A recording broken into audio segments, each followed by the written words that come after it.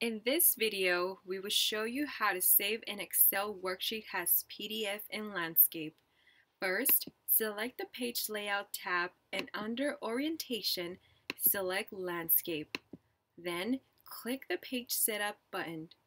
As you will see, the landscape orientation is selected Fit to one page. Click Margins.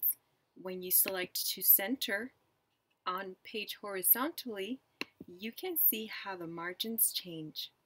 Click OK, go to File, Save As.